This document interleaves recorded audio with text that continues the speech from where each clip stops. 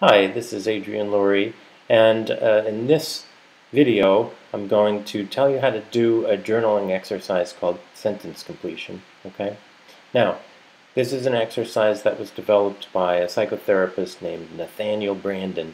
He was also an author. He wrote a lot of books about self-esteem.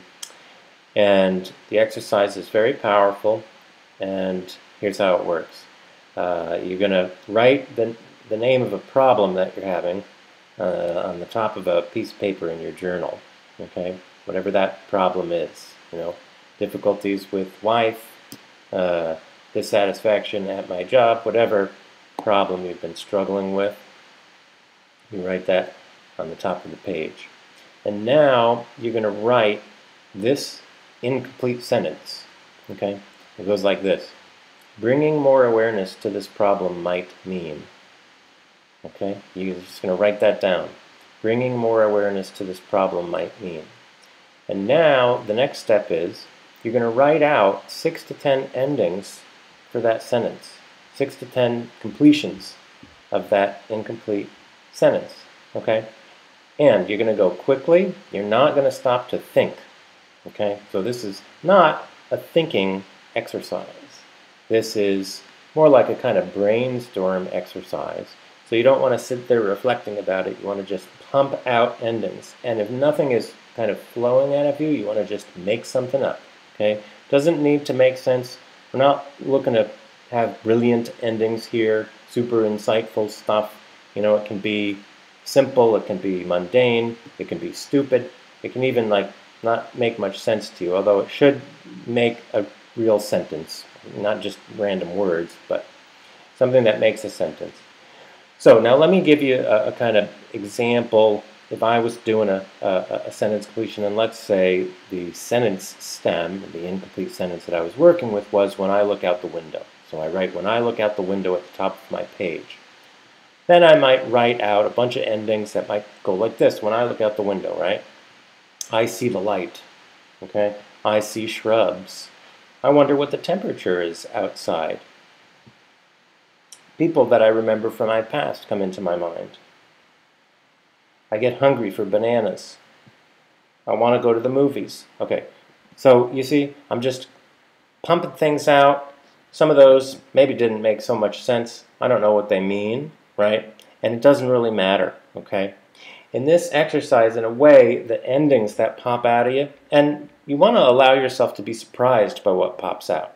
That's one of the reasons it's important to get into a flow. But the endings themselves are not that important. The process is the powerful thing, and especially if you do it repeatedly. And so my recommendation is going to be to do this exercise once a day for 5 days in a row. Okay? But I've given you one stem, and now I'm going to give you 2 more to do in the same way. So the next stem is going to be being more self-accepting with respect to this problem might mean. Okay, that's the second stem. I'm going to put all these directions down in the description, by the way. And the third stem is taking more responsibility for solving this problem might mean. Okay? So just those 3 stems, you write out 6 to 10 endings for each of them.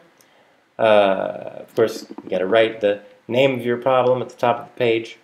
And you do it once a day, 5 days in a row, and watch what happens. This is one of the more consistently powerful exercises. If I give to clients and they do it, it's real powerful. When you do it repeatedly, it does something. It's going to get basically your unconscious mind working in certain ways when you're not doing the exercise. It's very much like crossword puzzles. People who do crossword puzzles, I don't do them myself, but I've talked to crossword puzzle people. And it's a very common phenomenon that they'll work at the crossword puzzle. There will be certain things that they're not able to get, but they kind of struggle for it. And then at a certain point, they put it down, forget about it, go about the rest of their day, go to sleep, wake up in the morning, go back to the puzzle, and bang, they got all the answers that they weren't able to get yesterday. It's a very common experience among crossword puzzle people, right? Well, what does that mean? It means the unconscious mind apparently was doing some work when the person wasn't thinking about it.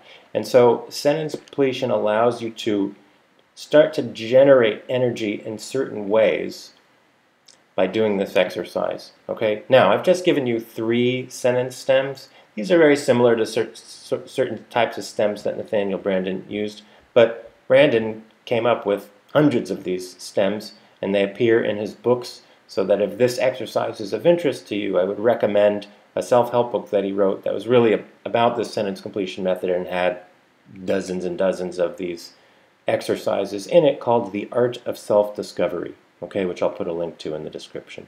All right, so this has been a video about the sentence completion journaling exercise. Have a good time with it, and we'll be back with more soon. Yet another journaling exercise for you in my next video. Okay, bye-bye.